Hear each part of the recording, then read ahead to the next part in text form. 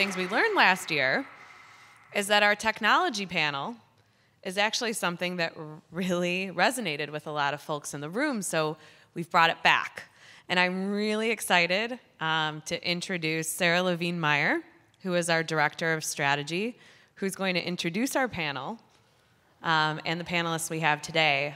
But just wanted to say before we get started, we do want this to be interactive like the last panel was, so I will be around with the microphone, so wait till I get to you, and then you can ask your questions so we can make sure we get it recorded. Take it away, Sarah. Cool, thank you. Can you guys hear me? Yes? Cool. So thanks all for still being here. That's totally awesome. We're rounding out the day. We're back from last year. We have one adjustment. We're excited. Emma Birdsong is here. I'm going to have each of them introduce themselves so that they can tell you a little bit more. Just as a heads up, we did, for all of today, schedule a lot of cheering and excitement in the background. For the last panel, we were just getting started. You guys did awesome. And things are going to get a little bit more rowdy now because, you know, we're getting more energetic. It's really just about the panelists. So why don't we go through and have each of you just tell everyone a little bit about yourself and your background at 1 North, and then we can get into some questions. And like Don said, we'd love to keep this conversational as we start talking through things. If there are questions that you have about what some of them are saying, then we should look for raised hands, and we'll walk around and get those questions shared with the group. Ben, you want to start? Yeah, my name is Ben Pomerantz. I'm a tech lead, and I've been with 1 North for a very long time, probably about 12 years, and I've pretty much worked on every technology, every project, and my favorite thing to do at work is solve problems, which is great, because that's what I get paid to do. I'm Emma Birdsong. I am an associate developer at 1 North. I started in June. I just graduated from Vanderbilt in May. And my favorite thing to do at work is annoy this one. And I will say she does a very, very good job of doing that. Thank you, thank you. Very talented. Hi, my name is Michael, and I'm a techaholic. Hi, Michael. I'm actually an architect here at 1 North, and I've been with 1 North for about 4 years. Hi, I'm Michael Lachlan. I've been with 1 North for just over 10 years. Started as a developer. I'm now the head of QA and managed applications. I probably talk to many of you and work on a lot of your sites. And at work, I'm really passionate, and Emma probably has a good story of me being really passionate, showing her how to debug something. She thought I was a little wound up, but it was just really exciting. Was it the day that you had that coffee or that? Yeah, it was. Yeah, okay. Yeah, he was really turned up about that. Okay, so why don't we start by talking about the theme of this entire conference, which is endurance, right? So when we start thinking about our technology platform and approaching technology with endurance, what sort of advice or how would you recommend people approach technology, especially considering that technology is constantly changing and evolving? There are new systems and new ways to connect those systems. What sort of recommendations do you guys have? Yeah, I'll go ahead and start us off here. So the approach that I really love is, building a really strong core around your digital ecosystem that's able to be extensible and able to change over time. So how do you plan to do something like that, right? I'm going to go with sort of the theme here, and I'm going to go with a bit of an analogy. So let's look at the NFL. Let's look at a team like the New England Patriots, right? They have won their division like 12 times out of the past 13 years. They've been to the Super Bowl 6 times. They've won it 4 times. Now, the NFL is a league of parity. That means when one year you could be in last place, the next year you could be winning your division, except if you're the Chicago Bears. But I don't really want to talk about them too much right now because they kind of, it's a sore spot for me. So, how do the Patriots do this, right, with all this parity in the league? They do it by applying a strategy where they built their core really strong. They built their core strong, and they're able to go out and keep that core strong by drafting, making draft picks that are smart, and doing, filling holes with free agency. They don't go out and just buy the, most expensive free agent out there. They, they pick and choose. So they're not the only ones who've done this. The Bulls of the 90s have done this too. And you might say, well, they had Michael Jordan. They did, but they also had him in the 80s too. So they did not start winning championships until they actually built that core to be really, really, really strong. There's another team out there that's kind of employed this thinking, of, build a strong core. And, they've recently won a championship. If you guys, I think you guys know who I'm talking about, the Chicago White Sox. I'm sorry, that's my wishful thinking because I'm a Sox fan, but no, it's the Chicago Cubs. They brought in Theo Epstein. They told everybody, like, hey, we're going to rebuild this team to win, not now, but in the future and for a while. And they said, we're going to lose. We're going to build up our farm system. We're going to do this. So they did all that. And and now they're celebrating right across the street a championship. And many more to come, probably. So we should see. Talking about this, and there's one thing that they all have in common, too, is that they look at what they've applied, they reassess, and they make change direction. A lot of those, you mentioned New England Patriots, one of the things they do, and they're well known for, is to get rid of people before, or get rid of people, let them go before they actually start to decline. You want to make sure, it's the same thing for technology, you want to make sure you're on top and knowing what's going on, reassess and bring in new technology when you need it, and judge it, basically judge it and see if it's providing what you need. Yeah, I just want to follow up a little bit more. So you might be saying, like, yeah, that's professional sports or whatever, so how does that really translate to digital endurance? If you think about it, take everything away and you just look at it, they're both goal-based. Like, I really believe in goal-based, right? Your goal might not be winning a championship, but your goals, are what's going to make sure you succeed or not. And that's how you're going to measure yourself. And how you apply that strategy to those goals through your digital ecosystem. Think of your digital ecosystem like your team, your players, your blog post, your website, all that stuff. So, applying that, is really easy when you have that strong core. You're able to, kind of, branch off for new technologies, implement new integrations quickly, and, be able to provide solutions for new technologies that come out. I'm going to nerd out for a minute. I'm shocked. The cool thing about baseball is, as much as it's a great sport to watch and it's a great sport to enjoy, it is also a sport of mathematics. And everything in that game, from looking at a player to hiring them to how they track throughout their entire career to the very end of it, is all based on just the mathematics of just the predictive mathematics that they use to build a team and control a team. And that always boils down to analytics and analyzing your team, your player. So when you talk about goals and analysis, it always rounds out to what do the numbers say and where are they telling us to go.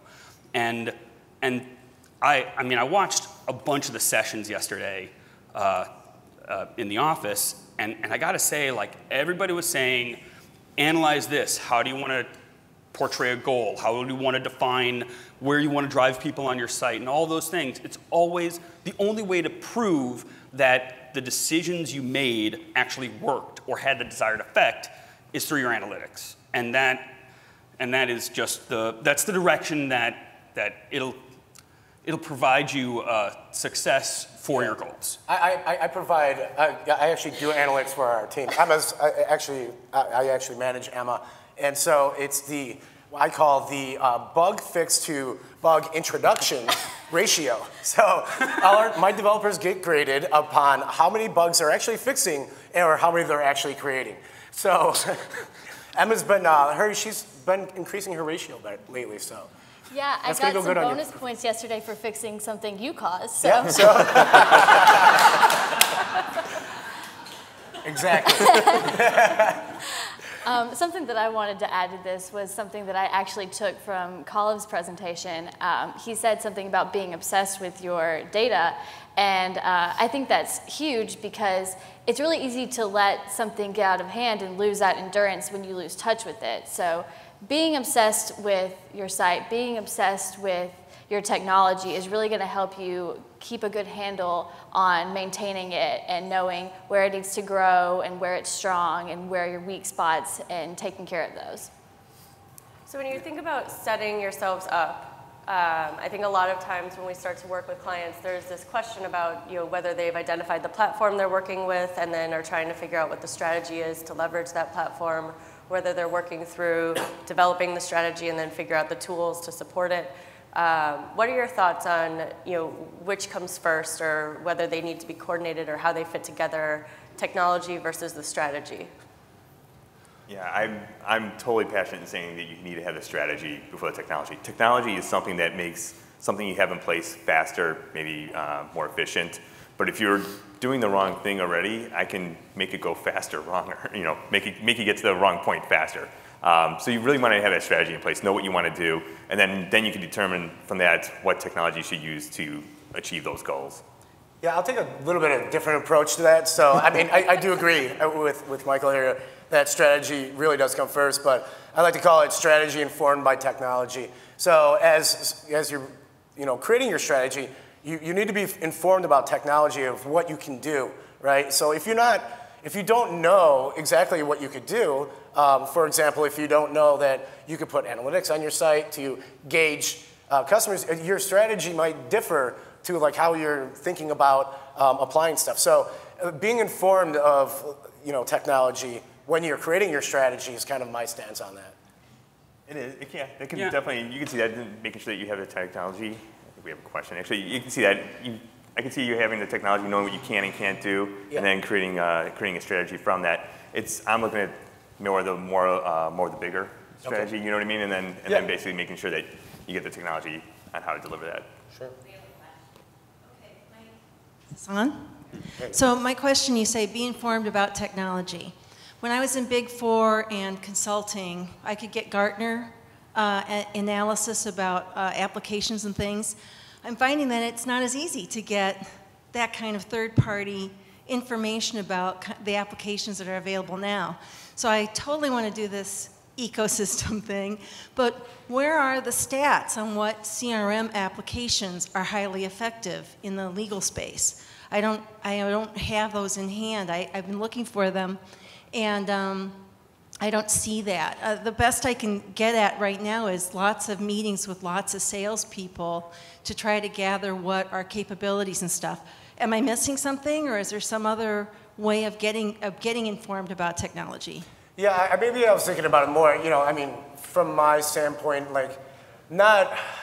it's a great question. I mean, finding that, that information out there. So you have to know where to look. Even if it's even available, right? Not everybody's going to share their data with you because it's precious, right? It's their data. I'm thinking more of along the lines of like, what kind of... Hang on, we gotta. Yeah, go to ILTA. Become involved with ILTA. Hello. I would recommend being involved with ILTA. I get a lot of information out of it and their programs, but most importantly, it's peer-oriented, and that's what, it's talking to your peers within legal. I mean, this is great too, but ILTA, I've gotten a lot out of. To follow up, and that's exactly what I was going to probably say next is have you been talking to your peers? Mostly because a lot of times when I'm involved in these integrations, we integrate with many of the different systems, so I see the challenges on all the sides, and what I'm hearing is that the feedback that the challenges that everybody's having, they're all having the similar types of challenges, and they've all gone with different solutions, or some the same. But you can find out what you might be able to overcome by talking to the peers and figuring out, do I have those same challenges? Can this system help me solve that one? That type of thing. There's also an aspect of understanding what you're trying to accomplish before you get there, right? So that's part of it, right? Being able to find the right data means knowing what you're trying to solve for. So not all the combinations of tools are going to work the same way for every firm. So let's talk, go ahead, Ben. I think that there's also a much broader spectrum of software that's available as well. And sometimes it kind of boils down to you need to find the right kind of subset of software that you want. Do you want it to be entirely online? Do you need it to be local? Do you need to be able to host it one place? Does it need to integrate with your SharePoint environment? And those questions are easily answered by anybody familiar with that technology, but piercing that veil of getting past that salesperson to actually talk to somebody who is technically savvy with that software can be complicated. But like when I have a problem with my internet and I call up the phone company and I'm like, hey, just put me in charge with the tech guy that I need to talk to. I don't need to follow your script. Yes, I turned it off and back on. Yes, I've already unplugged it and replugged it back in. Yes, I have done all of these things that an uninitiated, unenlightened individual would try. But I am looking for specific answers. Please assist me in getting to somebody who can answer those. It's usually a lot better. And as far as strategy versus technology is concerned, it's very hard to build a house without a plan. As technologists, we're often asked to solve a problem and, build the second story on a house and I want it painted yellow, much to Nate's chagrin. But the fact is that, sure, we can do that, but we got to understand a lot more of that first floor and the basement and how is the whole thing supposed to hold itself together and is there a garage or not and all these other things. We have to understand a really bigger picture, and that all gets defined and structured with strategy. Yeah, I mean, like going to your example, so what I mean by, by building a house without a plan, right? Yeah. But you can build a much better house if you're informed by the materials that you're able to get, right? Say money's not an issue. Say you don't know anything about electricity or anything like that, right? We're informed that we have electricity. We're informed how you make concrete. So you're like, oh, I could use concrete for my foundation, right? So, I mean, it's kind of like we don't really think about it that way, but that's just kind of the way that I'm thinking about strategy informed by technology. Yeah, I think of it kind of like a game plan in a way to tie it back into the whole sports theme. So you can't really have a game plan if you don't know your players, and you want to know your players before you decide what you want them to do. So say you have a quarterback and he has a terrible arm, well, then you're going to plan to run the ball instead of throw it. And that's something that you kind of want to put in place with your strategy versus technology ordering. Hi, my name is Jen Bullitt. Hi, Jen. So I think one of the things that as a marketer I struggle with a little bit is understanding, we talked a lot about sort of this digital ecosystem, understanding the ins and outs of data integration and also how you go about sort of integrating the different systems. I was wondering if you guys could give us sort of a little bit more of an in-depth view of how you sort of help clients think that through.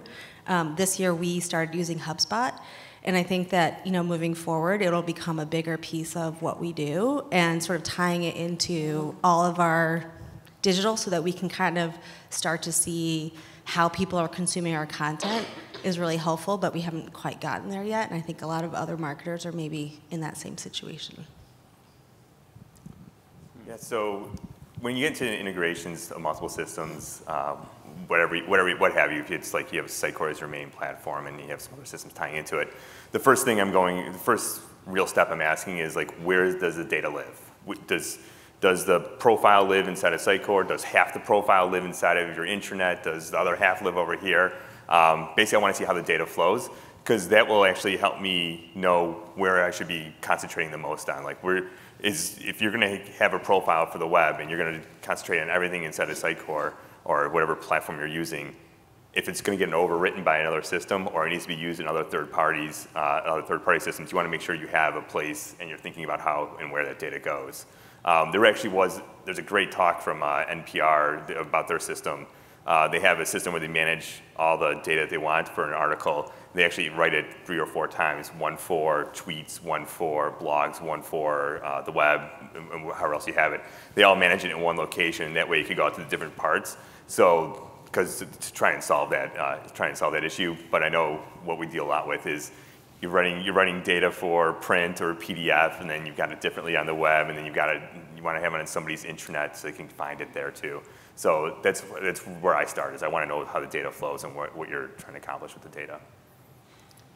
Yeah, I mean, it really depends, like on the integration itself too, as well. So each integration, can have their own different, methods. So the way I'm looking at it is going back to that core, making that core technology really extensible, right? So I touched on that on our first question, making that extensible. And what I mean, and here's a perfect example about making it extensible. Making sure that you're able to get your data out to these sources or data in to your source, which is like Michael's example, Sitecore. So pulling that data and pushing that out and being able to provide that quickly, right? So that's something that's I'm talking about extensibility from that point of view. So we started talking about technology or strategy first, and I think a lot of folks in the room have some set of technology tools, right? So they've already established some set of tools. They're either using them or starting to use them. But all of these tools are so feature rich. And this sort of builds on Jen's question, but how would you recommend identifying which features within which tools to use? Because in reality, a lot of them overlap as well, right? So you started by talking about the sort of where the data is, like the origination for the data, or the place that it sort of lives. How does that relate to the types of decisions that need to be made about which tools do what for you? Or are there other factors that you would recommend considering as well? More often than not, when you think about using your CRM technology to track the analytics on your website, that doesn't work. When you talk about I want to define a goal for getting content out in front of people's faces, you can review your successes with your analytics. But when you start thinking about how do I continue managing my relationship with the people who have viewed this content, you need to manage that through like a profile, right? And when you start talking about how disconnected these pieces are, the way to make them communicate, that's yeah. I don't know. I think going back to like as I'm thinking about it, so it's like, which pieces to use, right? Which pieces, do we use? And I think that's the question of like, how do you figure out, which ones make sense? And that all goes back to your strategy, right? What are you trying to accomplish, right? So with all these different, software suites being so feature rich, which ones are going to work for you? It really depends on what you're trying to do, right? You're not going to use a certain feature just because you have it, right? You want to have some strategy behind that. So it's more of like an informed, process. Like you really need to understand what you're trying to accomplish before even turning or using a feature or thinking about it. But at the same time, you want to know about the feature so it's there. So like, I can implement this strategy. So that's going back again to my kind of thought behind, I think understand the tools in your toolbox. Yeah, exactly. I think there's actually a lot that goes into that. I mean, you have these big content management systems that are doing email marketing. Some of them are trying to do proposals. Some are trying to do what have you. And then I see, based on the way you're setting up hosting, or based on the way you're doing something, it's not going to work the way they're selling it because it's not set up perfectly because of some other reason. And then you want to send out an email, so you might look at a service or something like that. A really good example is when it gets down to video. We almost always talk about host your videos inside of YouTube or Vimeo, right? They're the best of breed. Why go to a third party or have us create a way to play your video when there's a company that's dedicated to doing that and provides the analytics and provides all the other stuff you need around it just to have it all in one system? I do like the ideas of just finding the best of breed and using those. Yeah. So let's talk about making your technology work for you, right? So We've had a lot of conversations around optimization and analytics and things like that. What sorts of advice do you have for people in order to drive towards making their technologies work well for them, or sort of optimizing their technologies? Yeah, it's analytics. I mean, it's kind of, I mean, that's your tool, right? I mean, really, that's going to really tell you if what you're doing is working, right? Or if what you're doing is failing miserably. Yeah. Because it happens, right? I mean, that's why ideas are ideas. They're not always great, but to get to the good ones, you have to go through bad ones, right? You learn from that. So, and I've had some of those, I think, right? Just yesterday. Yeah. Just every other day. Yeah, so I mean, really, analyzing that, and I find that a lot of people, and I think I was talking with Michael about this. Michael's really been geeking out about analytics lately, so I was talking with him about it, and I think he was mentioning about like, people have the Google Analytics on their site, but they really don't know what to do with the data, right? They don't know how to create reports. They don't really know how to report correctly. So I don't know if you want to. Yeah, I was actually, when we were sitting here watching the talk before, so I was really excited to hear everybody talking about analytics, and they were actually getting the reports. And there's actually multiple services we tend to use on a lot of our sites for Google. We have maybe you're using Google for your site search, or maybe you got Google Analytics, and then there's other tools that I use as a developer or as a technology lead, where I'm sitting there going, I want to see how Google's crawling your site. So you got what they used to call Webmaster Tools, and they changed the name, but you could tie all that data together and find out what people are actually searching to get to your site. And this is the type of thing that I've actually made a little bit of a goal myself to try and get everybody set up like that, so I could get a nice chart and I could see all the sites we manage to say, hey, this is what we're seeing happening, or it gives you a little indicator saying there's an issue with the site, and I could see and I could take action on it, sort of like an indicator. And I know that's what you're all probably looking to get to as well too, is to get data that you can take action on, not just the data, not the raw data. And I know Google's trying to provide that, and it's just a matter of how we interpret it and go forward with it. But yeah, that's the goal. I really am starting to get enjoying it a lot. He has been. I think there's also a piece of, Mitch and Kathy were talking about this yesterday, and they were discussing about, there's so much information that, your analytics can provide, but it really you need to narrow your focus, because just looking at the big picture all the time isn't helpful. It'll show you big trends, it'll show you, that there's an ocean, but it's not going to tell you where the waves are. Where's there a storm? Where's there this one thing that I need to pay attention to? And it's always better to start small and then work your way out. You want to start driving traffic and getting people to sign up for an event. And how do you notify people of that? You send out a direct mail through snail mail, you send something out through email marketing, you post something on Facebook and LinkedIn, and you tweet it.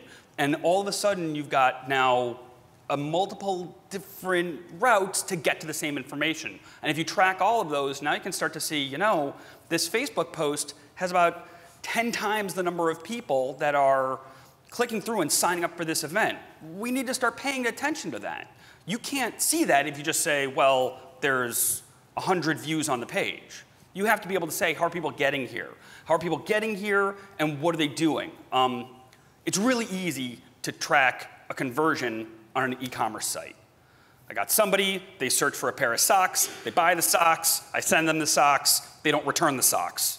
Right there, you've got a real easy track for the return on investment for that one change you did on the website that made them buy socks.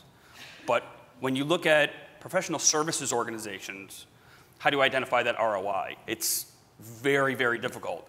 At the end of contract negotiations, do you slide a little card across the table and say, how did you hear about us? Check mark the box. That's not, it doesn't work that way. It's harder, but it's all about how do people get here? How do we get information? And you can track all of that. And all of that is accessible through analytics, not just Google, but also Sitecourse, through all of it. And it's helpful. I don't know. So let's switch gears into things that you think that are interesting happening in the world of technology today? So, in general, what is piquing your interest, and what are you reading about right now? I read about just about everything. Like for me, it's a lot of the cool tech, the nerdy tech, like all the augmented reality stuff that's coming out, and all the advancements in VR, right? All the the cool things like the Amazon or like Alexa, right? From Amazon, voice control, smart assistants, bots now, being able to do small tasks for you, easy to write, being able to push them across your platforms. It's changing so fast. It's not even crazy. Like the amount of different devices that we have now compared to 5 years ago, or even last year that are coming out is growing. And it's like the big IoT, initiative, where it's like, just getting huge everywhere, and there's just devices and everywhere. So I like to read about all that stuff. Yeah, I was actually thinking about the Internet of Things as well, because a few years ago, I can remember being in a college class and a professor doing a presentation on the Internet of Things, and it was just a glimmer in his eye, and now you look around and wearables are everywhere, and you've got the Amazon Echo, and you've got all of these things, and while they're great for us as consumers and like they make our lives easier, they're also really phenomenal for marketers because you're able to get so much information about your clients and your consumers that you wouldn't have before, and you can really like cater these experiences to people in ways that like you couldn't have imagined 5 years ago.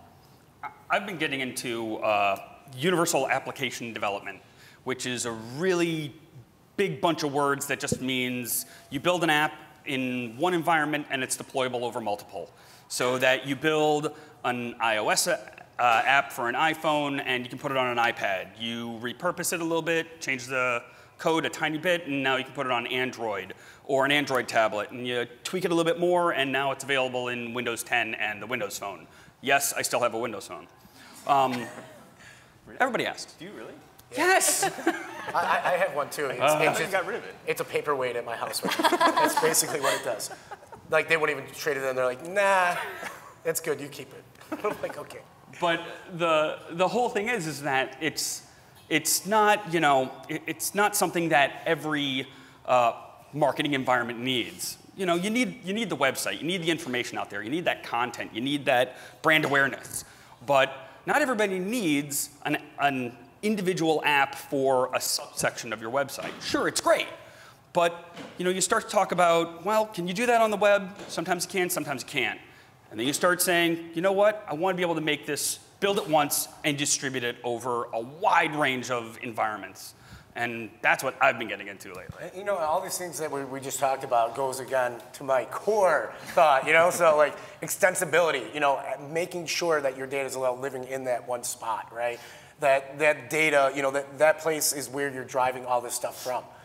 It's not any different from thinking about a cloud, right? From Azure or, from Amazon, it doesn't really matter. So just kind of want to tie that in there. Sorry, Michael. It's fine. I'm actually really into Internet of Things, but smart home. I've got it controlling the heat, controlling the temperature, lights, what have you. But I've really gotten into Google services, so I'm really looking into Google's technologies. They've got a new sort of language to bring out AMP, trying to make make it faster. So I've been really following that closely for the last year or so. Stuff like that, I try to stay on top of. I try to stay at the cutting edge of stuff, but I don't want to implement it quite right away because I want to make sure that it's going to be something that's going to be useful, or is it just a fad? So I try and stay on top of stuff like that. So Blaha, you keep talking about extensibility. Yeah. So I'm going to ask you about that. Sure. Everyone has a lot of content, right? What sorts of advice do you have for people in terms of making their content extensible? We're talking about technology. Yeah. And the technology is meant to support the content. So what sorts of things should people be thinking about? Yeah, I mean, you should be really thinking about like, keeping your data in a format. So you're looking at your data and like, maybe you have a big profile of somebody that has all this stuff on there, right? So like, stuff. I mean, like, they have profile information, they have first name, last name, all that kind of stuff, They have all these different fields. So making that data to be able to, modularizing that out where it makes sense. So maybe, you want to just send a particular subset of that data to somewhere else. You want to put it in a way that's easy, right? So that goes back to like designing your data model, right? So when you design your data model out, and that's kind of what we do, right? We think about these things, and we're thinking about, okay, so what happens when we want to extend this, right? We got to make it easily extendable. We don't want to have to edit, like, oh, we want a new field, and now we have to add a new field here, here, here, here. We build it in one spot, and we have everything else inherit from that. So like stuff like that is stuff to keep in mind. But as far as extensibility, it's just, it's as easy as like having an access to an API that serves the data. Like in a JSON format, is probably the best out there right now. It could be XML, whatever it be, or it could be both, right? So it's always nice to be both, right? Because you never know what somebody else is going to need. Oh, I can only do XML, right? I can only do JSON. Oh, I can do both here, right? Here's these two different feeds that you can actually consume our data from. I think actually, extensibility of your content should actually tie back to analytics. And I know it seems weird, but I'm going to explain it. The way you view your content is important. So I'm going to look at content on a laptop versus a device versus a tablet. In your analytics, you're going to see a breakdown of who's viewing what and how. If you look at the careers section of your website, how many people are viewing that using a phone? Ask that question. It's a simple thing. Is the careers section of your website viewable by a phone? Does it look good? Is it easy to use? Is it optimized for that? No, your content is absolutely the most important thing on your website, but it's got to be seen. So make sure that when you look at the analytics, something really simple, how are people looking at the content in each separate section of your site?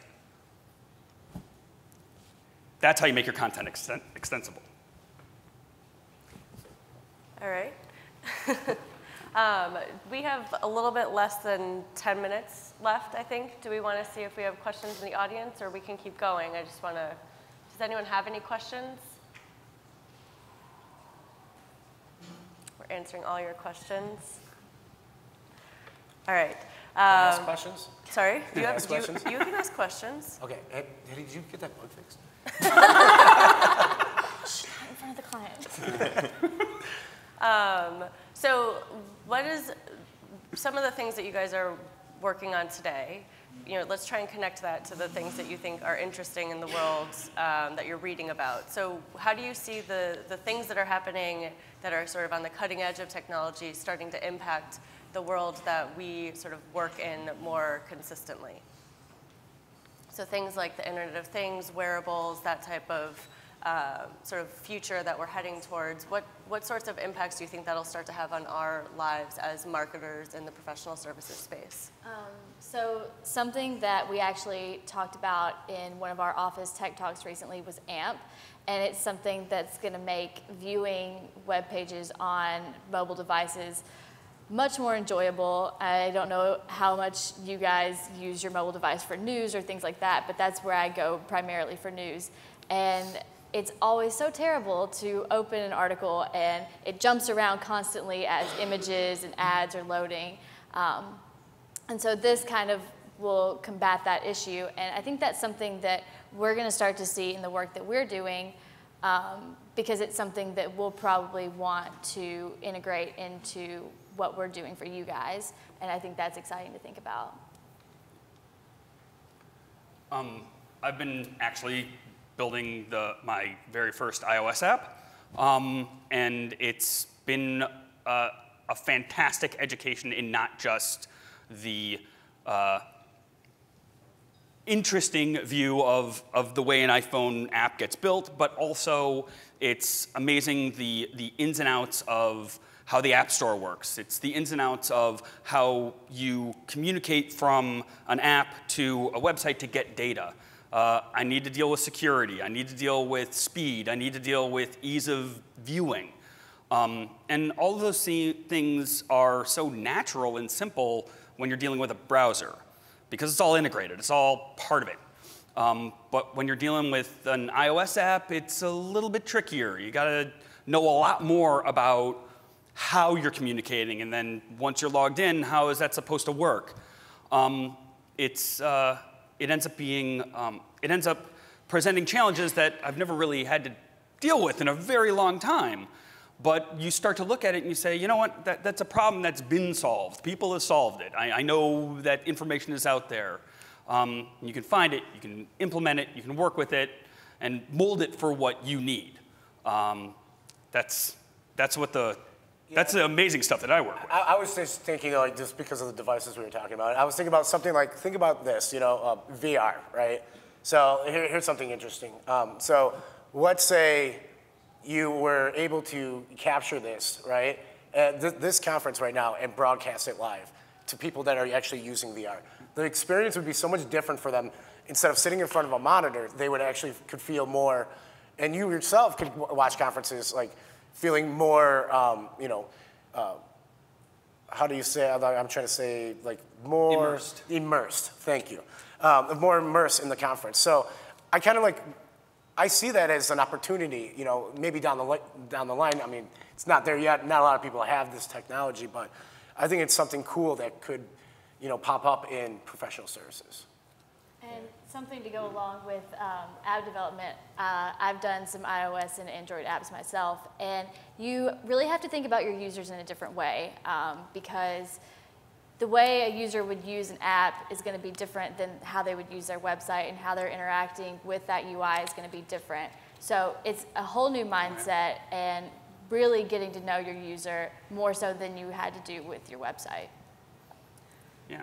There's also this whole idea of when your user is using that app, they have allowed your app onto their phone. Exactly. That is amazingly personal. Right. And I know it doesn't seem that way, but it really kind of is. It's, you can connect with a lot of other pieces on their phone.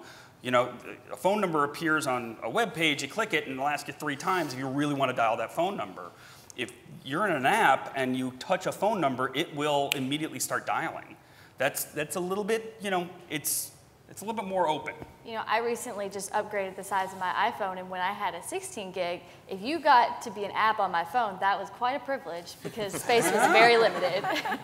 I actually built, when I used to have a Windows phone, I actually built an app called Childhood Memory. It's just like a memory game because I was just trying to learn how to do it. So I built it, and it was downloaded a grand total of 7 times. So. And that was my mom, my dad, and myself. No, but in all honesty, I mean, it was kind of cool. I'm like, when I did, it was a little bit more than that, but not a lot. And I was just like, that's kind of cool. Like people actually tried it, Like I was able to create something, put it out there, and people were actually used it, right? And somebody even commented on it. They said yeah, it's okay. And I was like, all right. Huh? Yeah. Was your mom? Yeah, that was my mom. So in our last couple minutes, let's get very more specifically connected to the topic of the last day and a half. There are a lot of people here who are on Sitecore. We've been talking about moving from a project to more of a program for tools like Sitecore and other similar foundations and things that we know are connected. What are ways that people can, from a technology perspective, start to make that shift? What does that look like from the technology side? Because we've been talking about it a lot from the conversational side, sort of the internal communications, expectation setting, from a content side, I think we've talked about it from analytics, the sort of way to set yourself up. But from a technology side, what does it actually look like? Again, I think it goes back to building a strong core, right? Okay. You need to have that to be able to do like a program, type model. You're not gonna, you want to concentrate on that and then roll out stuff, as you become more informed by analytics to know what's going on your website.